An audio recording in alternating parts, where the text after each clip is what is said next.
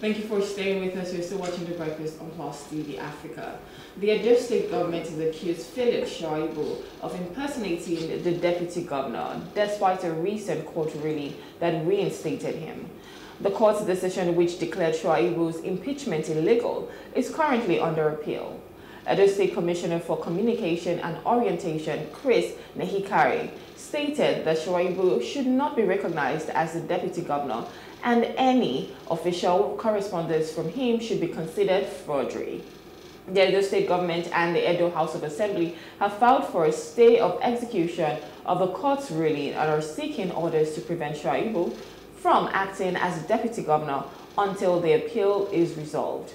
The status quo remains that Omobayo Marvelous Godwin is the official deputy governor of Edo State, and security agencies have been advised to monitor and address any potential breaches of peace related to Shaibu's actions.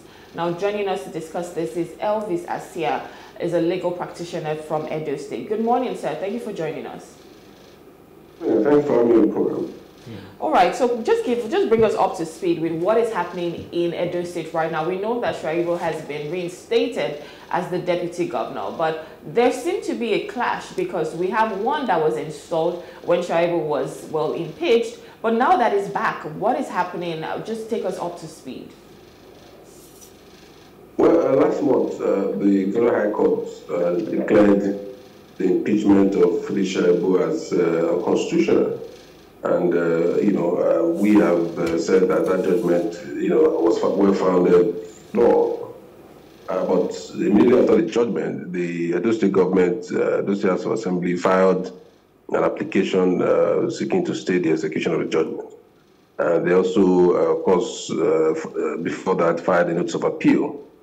Now, the convention generally in legal practice is that when that happens, once you have filed an appeal, an application for stay, it is expected that the court will not enforce that judgment until that application for stay is considered.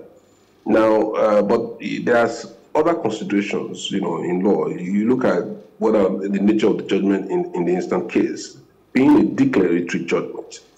First, let me mention that the mere filing of the application for stay of execution does not amount to a stay of execution. It's because there are very special circumstances the court will consider before determining whether to grant that application or not. So it's something you have to prove, you have to establish. There are some facts you have to establish to be entitled to a stay. So the application alone does not amount to a stay. But conventionally, the court will not take steps to assist you to enforce the judgment until that application is considered. And that makes sense because look at it. If you have gotten a judgment and somebody has filed an application for stay, if the court goes ahead to enforce it, what happens after hearing the application for stay? Then are you going to bring back the person? So that's a convention, and that convention makes sense. But like I said, a declaratory judgment on the other hand merely just say, look, this is what the law is. This is right, this is wrong, as it was declared in the case of Shaibu. And so, in the eyes of the law, Shaibu, is deputy governor. But, like I said, the court is not going to lend its aid to the enforcement of the judgment until the application that was filed by the state government is considered. But, for considering the fact that the judgment itself is declaratory, it's really not a judgment that you need sheriffs or courts, or that you need the police to go and enforce. It is a judgment that declares the correct position of the Constitution with regards to the impeachment of a deputy governor. And so that judgment is, in my view, automatic. In terms, there's nothing to enforce. It's automatic. It just declares the state of the law.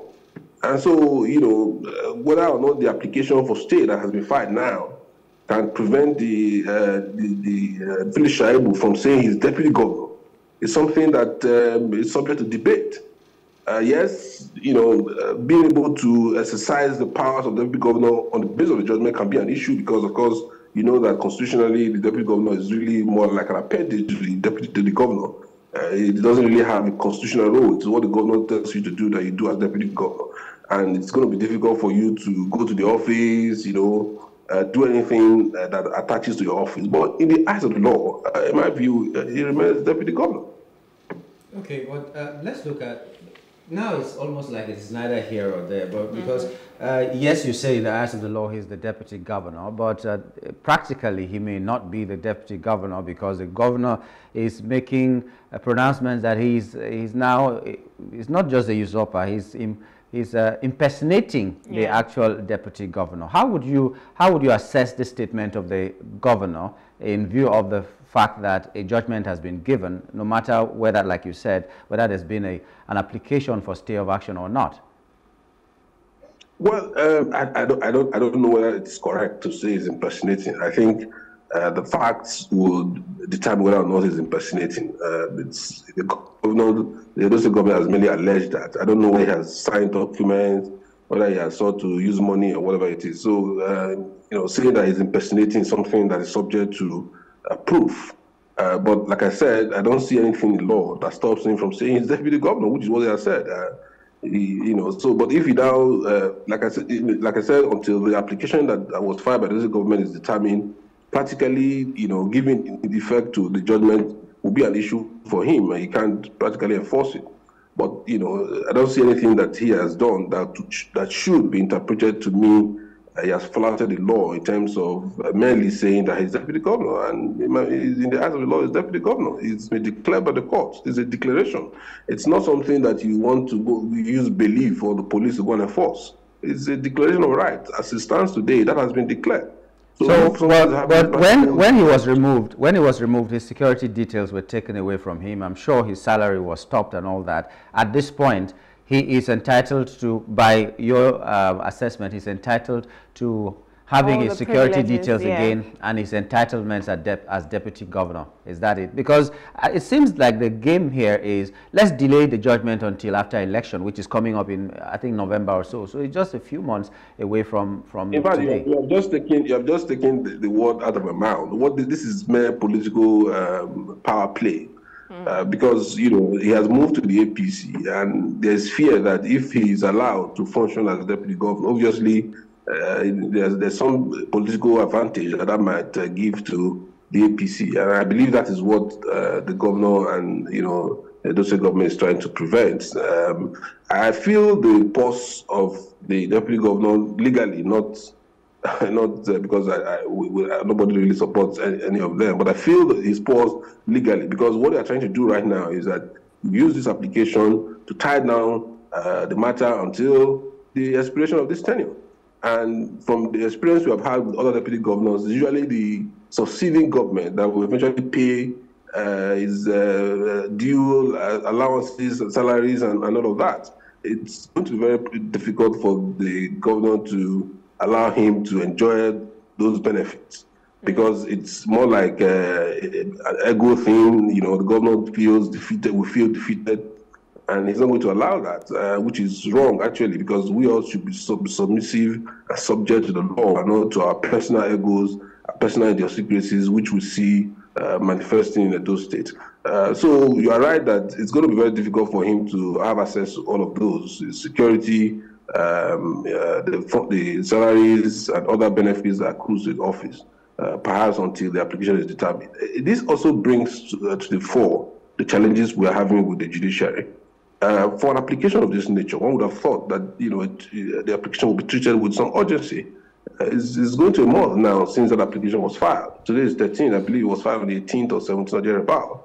One would have thought that by now that application would have been considered in the interest of not just in the interest of justice, but in the interest of good governance. Right now we're having issues as to who is deputy governor, who is not the deputy governor. So do you think this is a decoy just to also make sure that they delay as much as possible till November, even from the justice system as well? Obviously, that's it. Even if the court refuses, even if the court of appeal refuses the application, I can assure you that on the same day they will file an now at the Supreme Court or wherever, basically just to make sure that he doesn't smell that office until the expiration of the tenure of this administration. That's basically, that's the goal, and which is why I'm not happy with the judiciary, not with the judge, because, as a lawyer, you feel for the judges, given the kind of system that we are operating, too many cases, and the fact that you have fewer judges, and in these cases, a judge will have 50 cases on a day. So how do you expect a quick dispensation of justice under that kind of system? Because this kind of case, one would have thought that it would easily be dispensed with in order to ensure that both parties rights are settled way before. You cannot keep people hanging in cases like this. But unfortunately, we're having that situation, and the losing party in most litigations always hang on that, and which is what Edo State government is hanging on. And it is not right, because particularly when the courts have declared an action unconstitutional, that's a serious issue.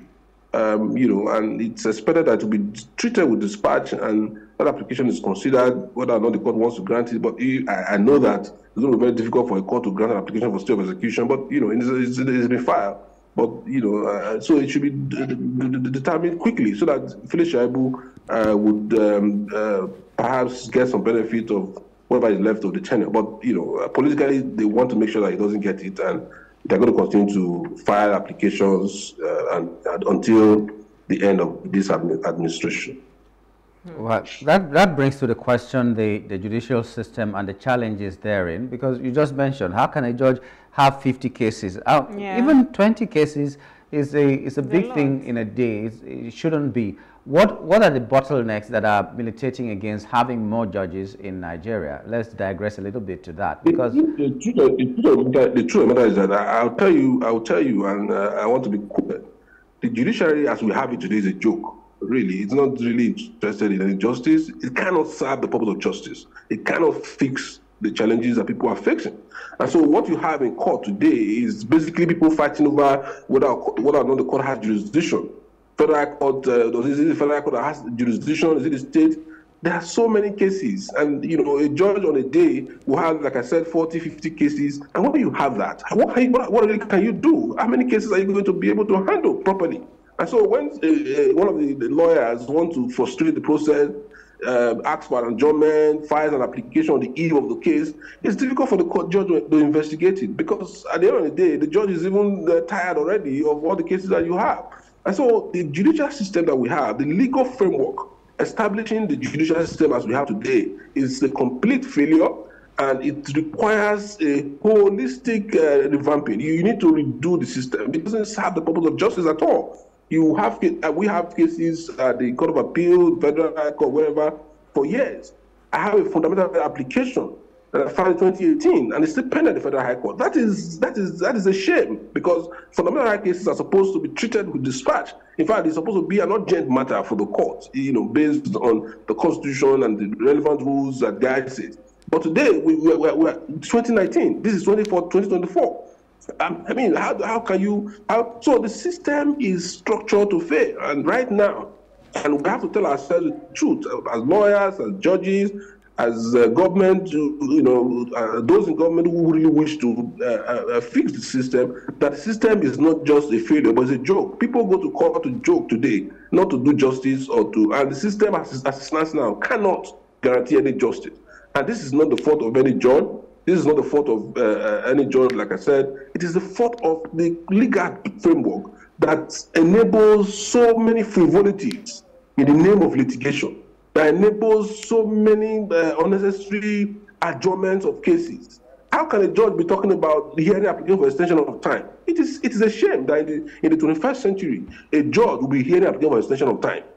A party files an application out of time. I mean, the rule says you should pay default fees and all of that. The rules should end at that. Once the default fee is paid and the registrar of the court satisfied that it has been paid, that should be enough. Yes, we see all these challenges. We see all these challenges, but why are there no sufficient judges? Is it because lawyers are not there to be made judges, or is the criteria is too high, or what is it? Why do we have such few judges to take on 50 cases per day? It doesn't make sense.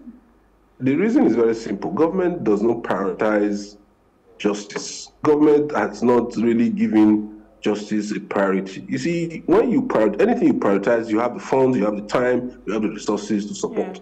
You know, what they will tell you is that you don't have resources, you have dilapidated structure. The Federal High Court in Lagos, for example, you know, they started building it since around 2009 or 2010. It's still under construction. You know, people, if you go to, anytime I go to Federal High Court, I will have BP throughout the night. Because in most cases, you are going to stand outside or you're going to sit in some place that looks like a place where you go and train goats and sheep for a Federal High Court in Lagos. You know, so at the end of the day, the problem is that government has not prioritized justice. Justice is central to everything we do. It is what separates us from the state of nature. So it is what separates us from animals. But right now, it's more like an animal kingdom, because if you really want to ensure that there's modernity, there's justice, there's civilization, justice is key. Justice in all ramifications. We haven't paid more attention to it. We haven't put in the required resources, the required funding, and even the way and manner we appoint judges does not serve the purpose of justice, because you see that there's a lot of opportunism, there's a lot of cronyism, there's a lot of politically induced appointments, and that all of these as combined to frustrate the system. So until we decide to prioritize justice, until we come to terms with the fact that justice is more than just delivering judgment, it permeates the entire system. It is what lubricates the system. You know, how can businesses grow? You have a business, for example, and actually it's 5 years you are still in court. The goods at the port, a ship is, there's a ship at the port that is dead, that's been there, that would have everything on the ship will be damaged because you have a case in court. Until you prioritize justice, nothing's going to be done. This is not really about whether or not there are lawyers there are good lawyers who want to be judges, but the system is not. You have some sort of ceiling on the number of judges that can be appointed. And so that's because the government will say they don't have the fund. And then the infrastructure is not there. You don't have much judicial independence. Because after all, people, for access to justice, people pay. So one would have thought that all of these monies that we are collecting from litigants, will put it together and use it to ensure that you have a proper working system. As it stands now, I'm sorry, it's a joke. Government has to prioritize justice. All of us must come to terms with the fact that it is the center of any civilized society. But right now, I don't think we love civilization. We just want to wallow in this mess that we call a judiciary and then take the benefit of it. Because imagine our politicians are taking advantage. But people who want to game the system are taking advantage because they can easily file applications to stop proceedings. Some lawyers in the system, for example, who you say are good lawyers, the only thing they do is to game the system. So it's a systemic problem. So until you remove that system and ensure that everybody focuses on fairness, justice, ensuring that there's expeditious disposal of cases, ensuring that those who come to court are treated with some respect. They're not just there because otherwise people will resort to self-help. Today what we have is that rather than going to court, people are going to the police to arrest people for civil cases because they feel that will be faster. You can't continue to have a system like that. I think the justice system definitely needs like the overhaul pretty much, because I know that there was even something that was filed, but the court had thrown out the application to bar Nigerians from the hunger protests, in fact. So sometimes you just wonder what's going on, what are the judges doing, what kind of judgments are they, pronouncing. There just needs to be an overhaul in that. But I want to go back to Edo State and Shaibu. You had mentioned that he had been moved, he had gone to APC. Of course, you know that Edo State is kind of like being ruled by, in fact, the Niger Delta as a whole is really being ruled by the PDP. So do you think that there is, this whole party thing, there's a party play to it as well with all of this that's happening in Edo State? Of course, I want to believe there's some party play. If you look at the campaign that's been going on in Edo State politics, you will see that strangely the APC has picked a candidate that cannot even speak for himself, that cannot come online on air, for example, to explain his programs. It will seem that they are relying on perhaps the federal might, in quotes. And so even this Shaibu's recent attempt may also, you can't take it away politically. But the good thing today is that in Edo State, going into this election, there is a possibility that, you know, whether PDP or APC will be upstaged. We have a very viable candidate in other political parties like the Labour Party that is also going to challenge them. We hope that, you know, this politics of, I mean, everything is politicized. A simple thing as a judgment of a court has now been politicized. A judgment of a court that declares an action clearly unconstitutional is being politicized. And so you now need the political might that maybe you get from APC to assert yourself, which is what I think is happening with Philip Shaibu. And then the governor, on the other hand, is using his own power as governor, like he has done in the last couple of years, to muzzle up the system, you know, arrogate everything to himself. It's not the right thing. You know, it's not the right thing. So we in those states, I just hope that the people will look at all of this and you know, comment through their votes. Oh well, Philip Shaibu. I don't know how that is. I mean, with our political system, there's just a lot happening. You know, River State has their own squabbles that they are going through. We have Edo State as well. I just hope that at the end of the day, most of our politicians will understand that everything they do should be for the interest of Nigerians, not just for their own personal interest or ambition. Because what's happening in Edo State are egos clashing.